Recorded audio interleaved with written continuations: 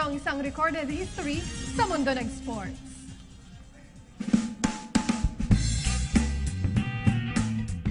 Muntik nang nasungkit ni Filipino high jumper Simeon Toribio ang gold medal sa high jump noong 1932 Los Angeles Olympics.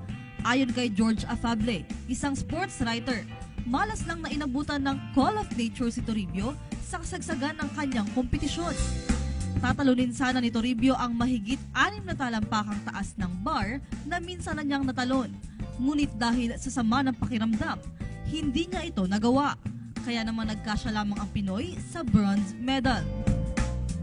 Kinilalang Filipino Field Athlete of the Half Century noong 1930 si Toribio at nagsilbing congressman ng ikalawang distrito ng Bohol mula 1941 hanggang 1953.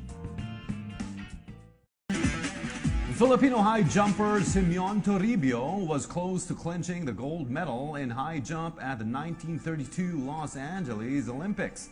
According to sports writer Jorge Afable, it was just unfortunate that Toribio succumbed to the call of nature in the thick of the competition. Toribio was about to jump the more than 6-foot high bar, which he once achieved, but failed to repeat the feat being under the weather and ended up with a bronze medal.